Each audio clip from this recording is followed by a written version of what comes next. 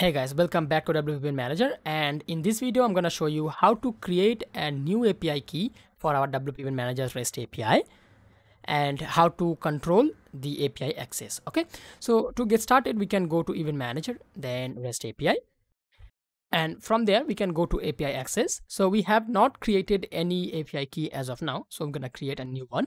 Okay, and over here you have to describe your API key name, so identifier. So provide something that you can identify your API key later on. So I'm going to just type it test, and over here user owner of these keys. Okay, so what that means, our WP Event Manager REST API isolates each organizer's events within their namespace. Okay, so what that means, organizer 1 cannot see organizer 2's events using REST API.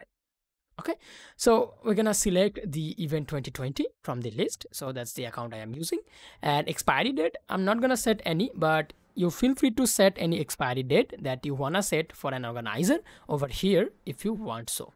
Okay, so that's pretty simple. And over here we have permissions, right? So either you have read, write, or read write. So this is pretty much self-explanatory. What they means, read means the API access will be only read. So people, or like the API user, will be able to read data using that API key. And then we have write.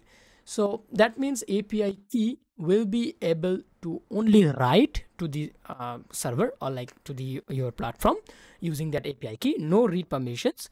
And read write means both. Okay, so API key will be able to read and write, like perform both operations using that API key. Okay, so I'm gonna switch it to read and write. All you have to do is click on generate API key. Okay, so over here you will find a success message, API key generated successfully.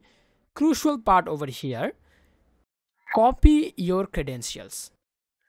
Okay, copy your consumer key, copy your consumer secret, and copy your app key.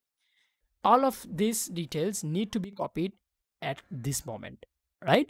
Otherwise you won't be able to view them after you leave this page. Okay, so this is one-time transaction, so I suggest you carefully save these details somewhere in your computer. Okay, so this app key will be used in WP Event Manager's companion app, or the organizer app that's been available right now in Play Store and Apple App Store as well. You can go ahead and download that.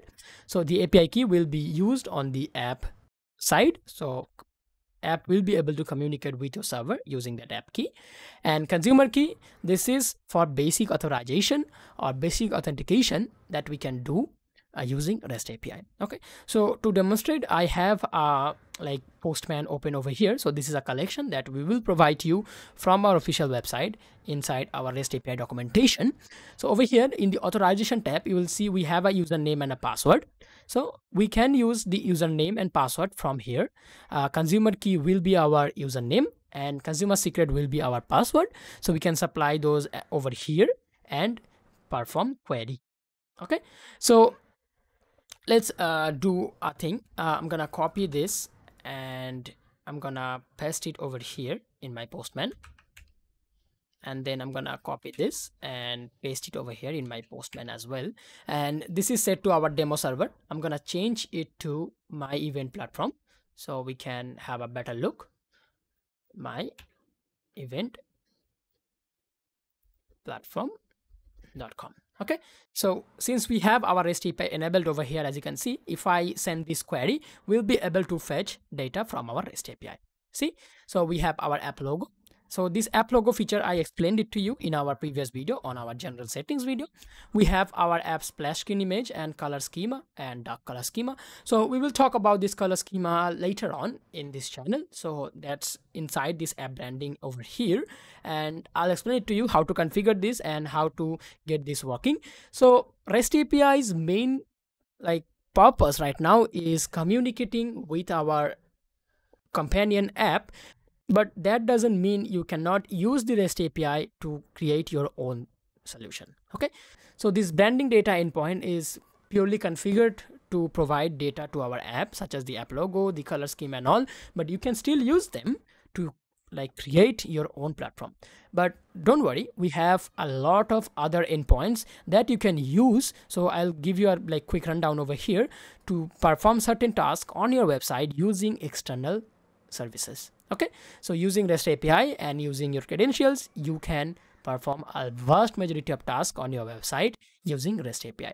Okay, so that's pretty much like concludes the API access section over here. Okay, so you can see after creating the API key, we have the app key, we have the description, we have the consumer key, user, and we have the permissions and the last access. Okay, so as I said, the consumer key and consumer secret won't be visible once you leave the creation screen.